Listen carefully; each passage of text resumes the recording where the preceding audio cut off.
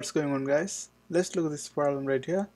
This question is asking a 43 millihenries ideal inductor is connected in series with a 61 ohm resistor through an ideal 15 voltage DC power supply and an open switch. If the switch is closed at time t is equal to 0, what is the current 7.4 millisecond later? Okay, so here the question is asking to find out the current after a certain time. So the question here is I of t. Okay, this is what we are trying to find. To find the I of t, we can use this formula. I of t is equal to I naught times 1 minus e power negative t over tau. This is the current at time. That's what we are trying to find. And this is I0, that's the initial current, and also this one 1 minus, and e power, this t is time, and this tau represents time constant. Now let's look at the given informations. Here we have the time provided, that is 7.4 millisecond, and we have to find the I naught, and also we have to find the time constant.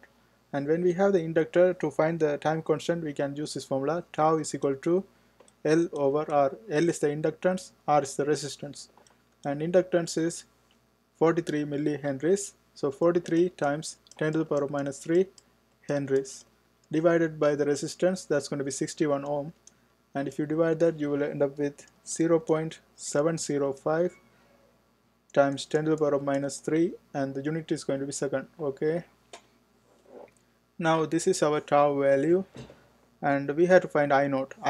To find the I naught, we can use the basic formula, that is I is equal to V over R.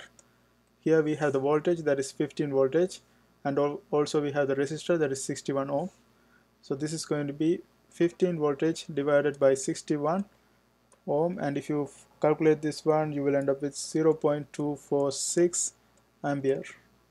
Now we can go ahead and plug it in this equation to solve for I of t.